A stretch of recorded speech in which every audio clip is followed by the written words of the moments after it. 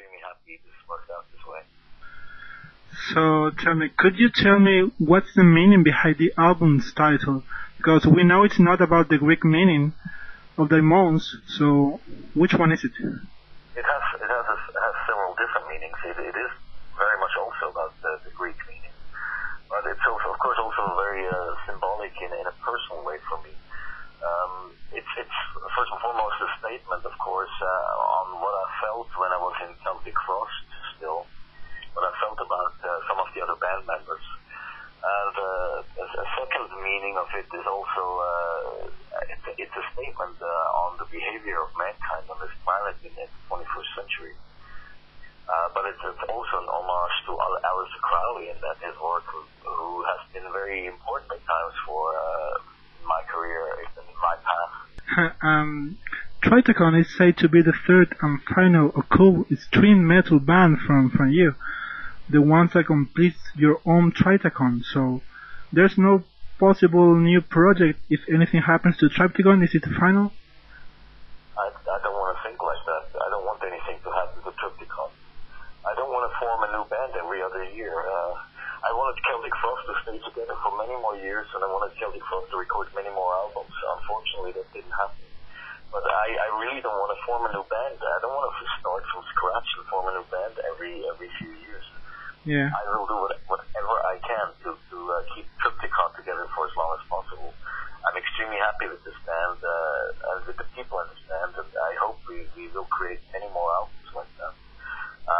Right now, I don't really want to think about what happens if Triptykon falls apart. So, talking about the past, do you think your ex-mates in Celtic Frost were surprised with the idea that Celtic Frost was over, or they were expecting that? But you mean the other band members? Yeah, the other members.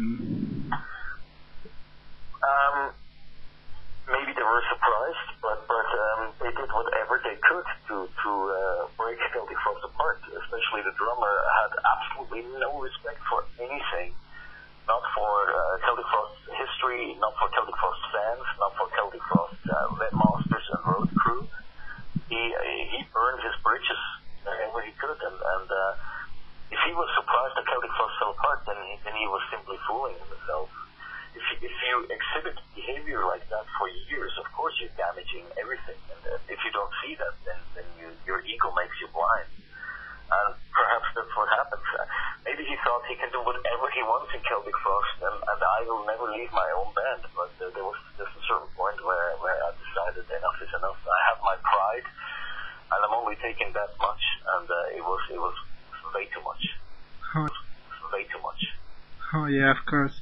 So, can we say that Celtic Frost reunion is never going to happen?